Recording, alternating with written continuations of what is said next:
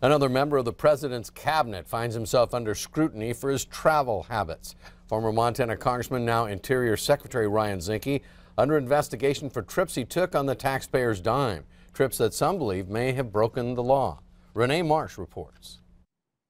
Ethics hawks are zeroing in on Interior Secretary Ryan Zinke's travel and whether he violated a federal law intended to insulate federal employees from political influence. It's great to be here. One trip to Las Vegas caught the attention of the Office of Special Counsel.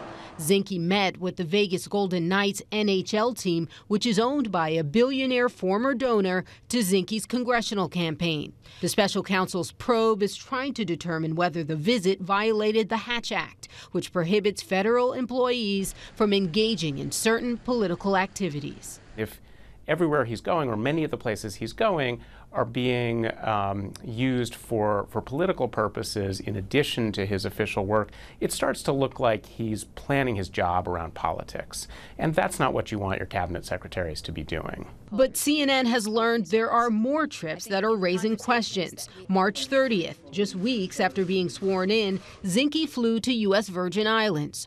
While he did a series of official meetings on an island that falls within his purview, he capped the day giving brief remarks at a GOP dinner where guests paid up to $5,000 a ticket. On May 12th, Zinke was in his home state for official business, meeting with tribal leaders and energy producers and a horseback tour of a mine with Vice President Pence. But later that evening, he attended a rally for then congressional candidate Greg Gianforte.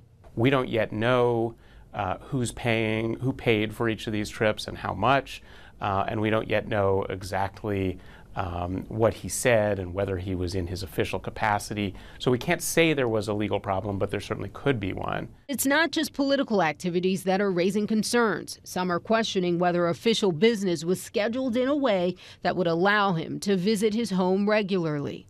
Of 6 trips Zinke made to his home state using taxpayer dollars, his schedule allowed him to travel to his house in Montana at least 3 times. An Interior official said any suggestion there's anything wrong with that is ridiculous, noting the state has many Department of Interior lands, offices, and assets. Officials in the Interior Department say its ethics office signed off on all of this. But that's not convincing some lawmakers on Capitol Hill or ethics watchdogs.